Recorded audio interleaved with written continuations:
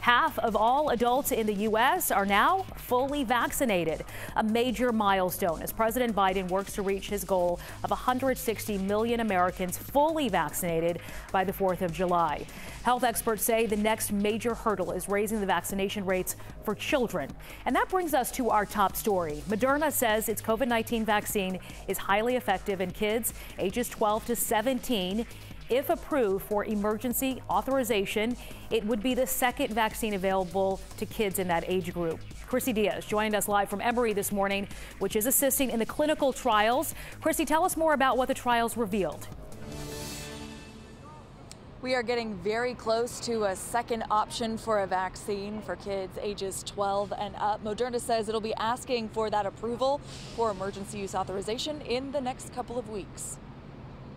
Pfizer was first on the scene, but it's just a matter of time before Moderna is on the market for kids ages 12 to 17. This comes after some very successful studies. The company studied almost 4,000 kids ages 12 to 17 and found it was 100% effective.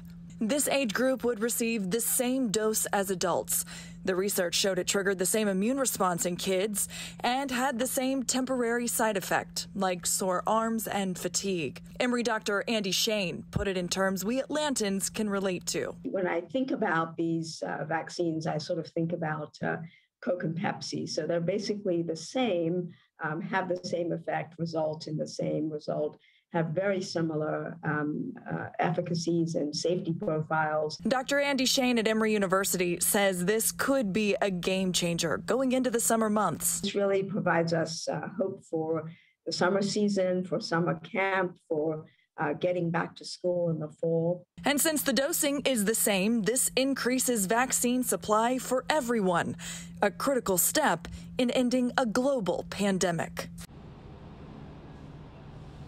And if it gets approved, it will be the same dose adults get, but experts say realistically it'll probably take until the end of this year, maybe even beginning of next year before all of the kids are vaccinated. Sheba. Yeah, this is big progress, especially when it comes to getting the kids back to school. Christy, thank you.